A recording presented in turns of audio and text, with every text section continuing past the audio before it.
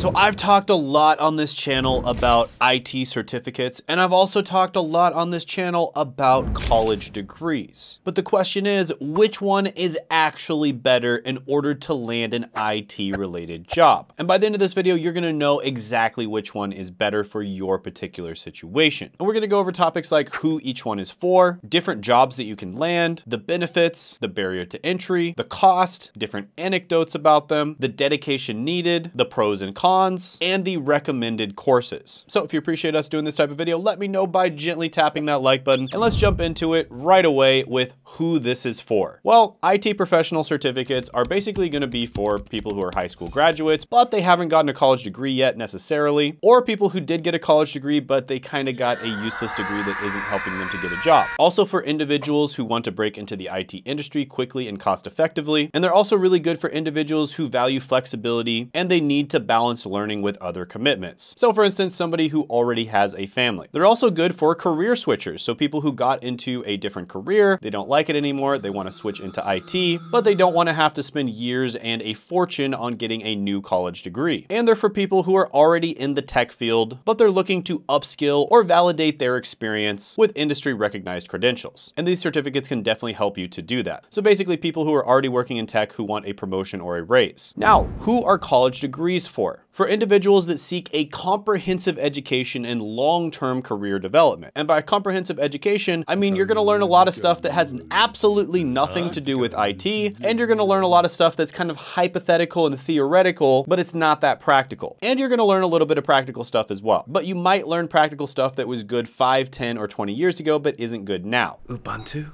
I'm going to learn Ubuntu? And they're also suitable for people who value a broad academic foundation. So there is something to be said for having a little bit of knowledge in a lot of different areas, and that is something that college does for you. They make you take classes that have absolutely nothing to do with IT, where you learn about history or linguistics or anthropology, etc. And there is something to be said for a society of people that have a broad base of education. But I don't think that they should make you pay a ridiculous amount of money, over $100,000, in order to learn that. It's also for those who prefer a structured learning environment. So if you are someone who really enjoyed going through middle school and high school, college is going to be kind of a little bit more of the same. I mean, the classes are bigger, so you get less one-on-one with the professor, so in many ways it's actually worse, but college is very similar to middle school and high school in terms of how they actually present the information. And it's for high school graduates who are aiming to pursue a traditional path. And one of the advantages of a college degree is there are some companies out there that are stuck in the Stone Age and they absolutely require you to have a college degree no matter what. So there are going to be some companies out there that do literally require you to have a college degree, even though, especially for a career like IT, you definitely don't need one. Now let's move on to the next section and talk about some of the remote jobs or just jobs in general that you can land. First of all, you can land a role as an IT support specialist. They make about $49,000 to $72,000 a year. You can land a role as a help desk technician. They make about $44,000 to $64,000 a year.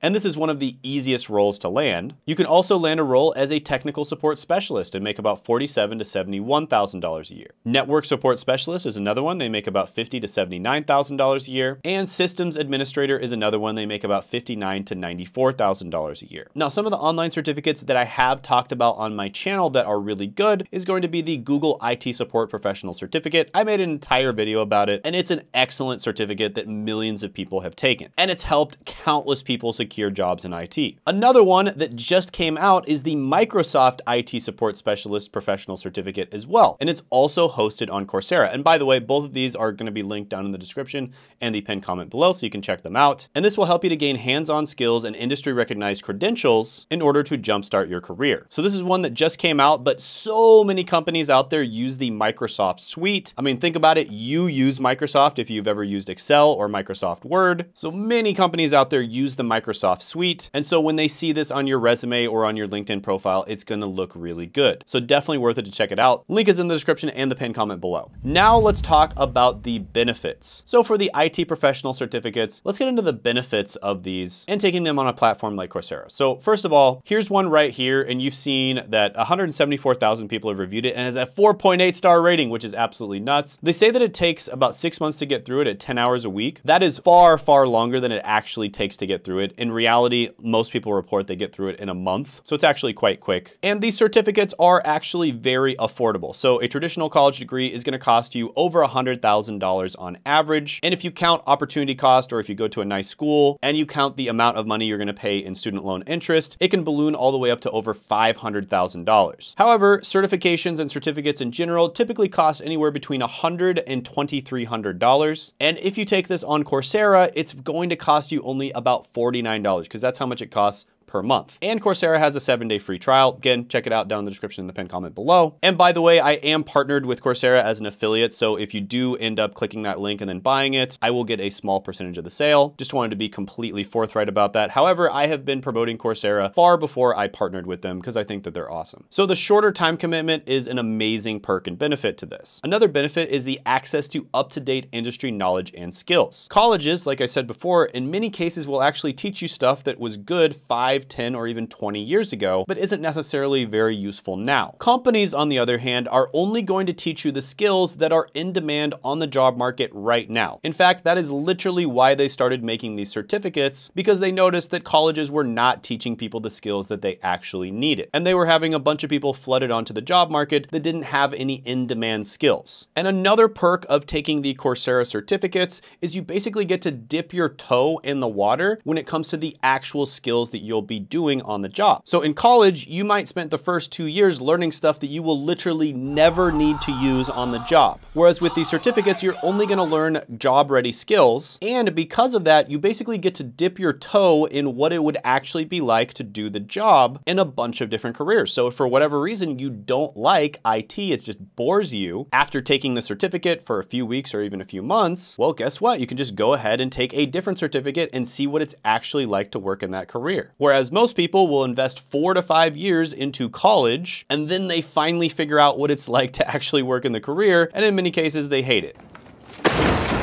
Next, let's talk about the benefits of a college degree. First of all, you get a comprehensive education. This means you're gonna know a little bit about a lot of different things. Louse. And I think that's actually pretty awesome. The only problem with it is you pay an arm and a leg for it. There also can be networking opportunities. So one of the things that you absolutely cannot take away from college is the fact that you are going to network with other like-minded individuals. You're probably gonna make friends that end up being your friends for life, and you are gonna have opportunities to network with professors and even companies that come to campus. So that is a huge benefit of going to college. You also have a recognized credential. Say what you want about college degrees, they are losing their value. More and more companies are dropping the need for you to have a college degree, and it is becoming basically a norm where everybody has a degree, and so therefore a degree isn't valuable anymore. But with that being said, there are still a lot of companies out there that do recognize that college degrees make you look better. There's many companies that will only hire you if you have a college degree, and there's many other companies that will give you preference if you have a college degree. So there is still value to a college degree, whether it's kind of a fake synthetic value or not. You also have access to resources. So oftentimes colleges will give you access to resources such as the library or journals that cost a lot of money, different research facilities, career services, extracurricular activities, and of course the professors themselves. Now, it is debatable how useful these career resources are, and I think that most students don't actually make use of the resources because they're too busy doing other stuff. But with that being said, the resources are there. Now let's talk about the barrier to entry of certificates versus college degrees. For certificates, there are minimal prerequisites. Most online courses do not care if you have a specific academic background or any prior experience. This means they're open to just about anyone looking to jumpstart their career. And this means that they're more inclusive to people from all different backgrounds, whether you come from a very tough, poor environment or you came from a rich environment. For instance, with the Google IT Support Professional Certificate, it's beginner level, there's no experience needed, and it is extremely affordable at $49 a month. So there's an extremely low barrier to entry. Now let's talk about the barrier to entry for college degrees on the other hand. For academic prerequisites, in many cases, in some IT courses, they require you to have 61 credit hours of coursework. And this typically corresponds to the coursework completed in the first 2 years of college, which is approximately an associate's degree. And in many cases, they require that you have a high school diploma or something equivalent. equivalent. And on top of that, there is an admissions process. So admissions can be very competitive. It requires application forms, recommendation letters, and sometimes interviews. And in some cases, you're even required to complete and pass a few courses before they let you into their program. And of course, the biggest barrier to entry for a college degree is the outrageous cost in the United States of America. As I mentioned before, the average college degree costs over $100,000, and that doesn't count opportunity cost of the time that you could have been working if you went straight into the workforce, or the average interest that a person is going to pay over the life of the loan. So they are outrageously expensive, and many people estimate that the true cost is over $500,000. So what are your thoughts on whether or not a college degree is worth it? Comment down below, I'd like to hear. And next, let's talk about the cost. We've kind of already gone over this before, but yeah, Coursera, $49 a month, college degree, over $100,000. But let's also compare it to something like a CompTIA certification. So CompTIA certifications range all the way from about $130 all the way up to $466. And there are certifications that cost even more than that. Whereas a college degree, the average cost of a four-year tuition is $108,000. And if you go to a private college, it's going to cost you about $42,000 a year. And by the way, bachelors don't take 4 years, they take 5.1 years on average. So that'd be $42,000 times 5.1 years, which is well over $200,000. And that doesn't count the opportunity cost of the time that you could have been working in the workforce if you just went straight into the workforce. And it also doesn't count the student loan interest that is going to build up. So yeah, college degrees, outrageously expensive, certificates, very affordable. And especially Coursera certificates are extremely affordable. Next, let's talk about anecdotes. So what does the IT community say about certificates and certifications versus college degrees? So this person asks, I started my Google IT support cert, but looking at CompTIA A+, it seems a little bit more appealing.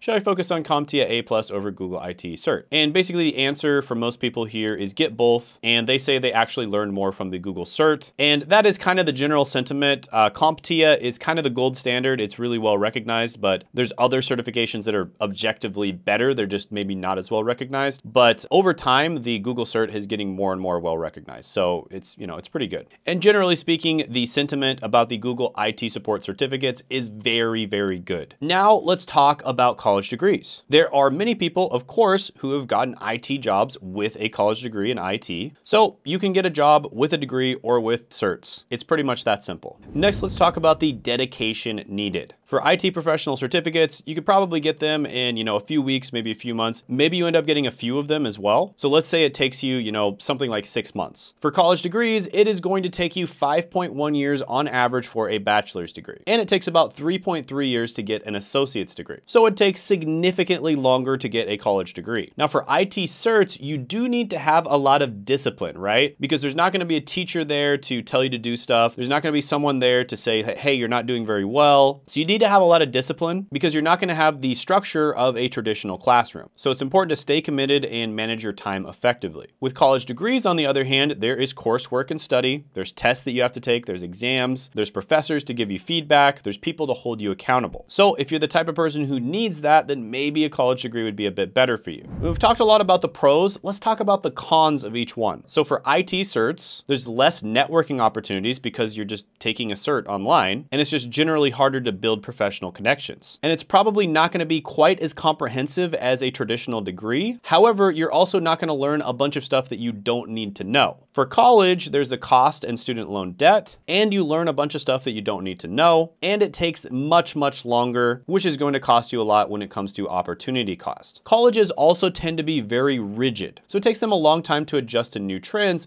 which is why oftentimes you'll end up learning stuff that was good 5, 10, or even 20 years ago. However, it's not as useful now. Now let's talk about some recommended courses and certs. The Google IT Professional Certificate is phenomenal. I've done a whole video on it. It's excellent. The Microsoft IT Support Professional Certificate is great too. It just came out. Definitely check it out. And there's some other IT related certificates on Coursera that are really good as well. So my final decision, if you are looking to start your IT career quickly, flexibly, and without breaking the bank, an IT cert is going to be the way to go. It's much cheaper. You basically get to dip your toe in. And if you don't like it, you can do something else. Whereas with a college degree, when you spend $100,000 on something, you're kind of stuck. I declare bankruptcy! And the best thing is, if you decide for whatever reason you want to get a college degree later on, you can always go back and do it. No problem whatsoever. But with a college degree, you're dedicating 5.1 years of your life on average, significant student loan debt, and during that time, you're probably not going to be earning anything. On the flip side, with a professional certificate, within maybe 3 to 6 months, you'd probably have your first IT job. And after 5.1 years, you're going to know a ton because you've been learning on the job the whole time. If you do decide to get a college degree, I do recommend checking out WGU. I've made a lot of videos about them, as that's a way to get it faster and cheaper than a normal IT degree. But overall, I think the IT professional certs are the way to go because they're super cheap. There's not a huge barrier to entry. You're not investing a bunch of your time, effort, and money, and they're still really good, and you can actually just land a job with just the IT cert. Now, by the way, if you haven't done it already, check out the video that I did on the Google IT Support Professional Certificate, and you can check that out by clicking right here.